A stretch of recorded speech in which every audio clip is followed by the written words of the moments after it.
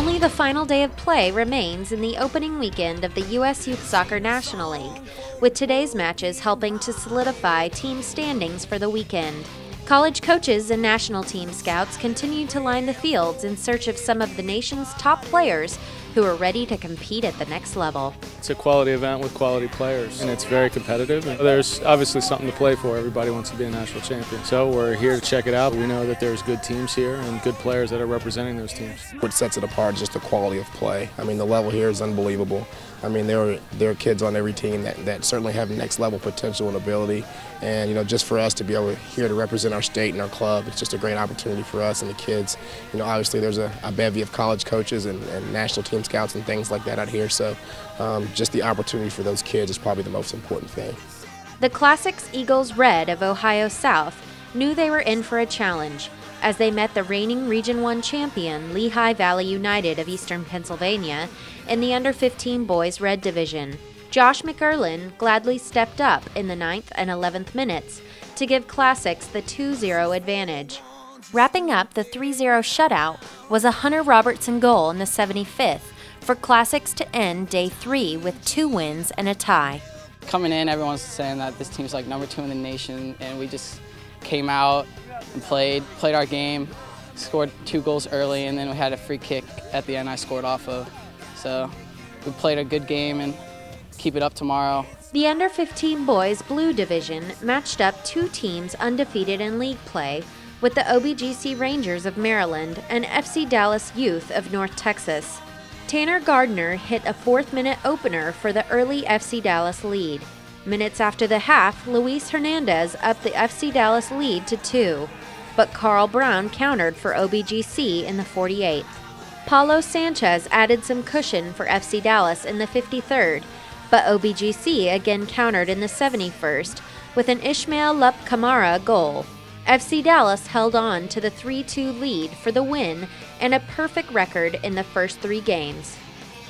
Scottsdale Soccer Blackhawks slotted a 2-0 victory over Lone Stars 96 Red of South Texas to remain at the top of the Under-15 Boys Blue Division with 3 wins.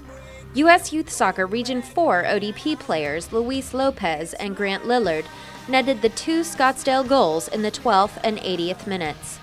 Concord Fire of Georgia slated their 3rd win of league play against Downtown Rapids 95 Gold of Nevada with a 2-1 final result. The Rapids' Juan Carlos Regalado Jr. posted a goal in the 46th minute, but Concord countered in the 64th with a Kyle Richards goal. Shaban Abbasad finalized the win with his 79th minute goal, allowing Concord to go into the final day of games undefeated and seated at the top of the Under-16 Boys Red Division. Also in the Under-16 Boys Red Division, Beachside of Connecticut and Bethesda of Maryland were both looking to capture their 2nd win of league play, but the even matchup held true, resulting in the 0-0 final. The 2 teams both hold a 1-0-2 record, but Bethesda holds the upper hand with a goal differential of 4. 2010 Region 2 semifinalist Sockers FC of Illinois went up 1-0 over Everest SC Black of Ohio North with a 9th-minute Jacob Bevan goal. The Sockers held tight to the lead until national team player James Haunt broke out with a 77th-minute Everest goal. The game looked to end in a tie until Brian Burrows secured the Everest win in the final minute of play for the 2-1 final. In the Under-17 Boys Blue Division, the reigning Region 1 champion PSC Copa of Eastern Pennsylvania and the 2009-2010 National League runner-up Blast FC of Ohio South met on the field today. Kevin Nelms found the back of the net for PSC in the 29th minute, and as the clock ran down, the game looked to end with a 1-0 decision. In the 90th minute, Emmanuel Apaya hit the Blast equalizer for the 1-1 knot.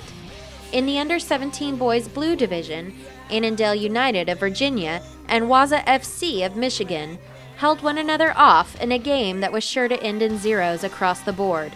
Annandale's game changer came from Eric Schmidt in the 90th minute for the team to tally their 2nd win of league play.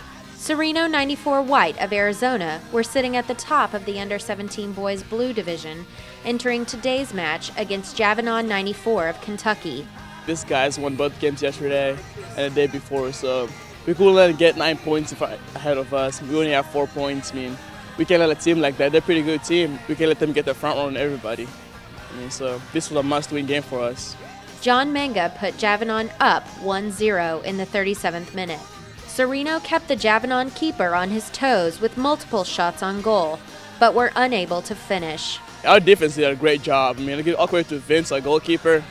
He saved us this whole weekend pretty much. I mean, he has made some amazing saves in the goal. The game ended with a 1-0 final score to move Sereno into third and Javanon into second place in the division.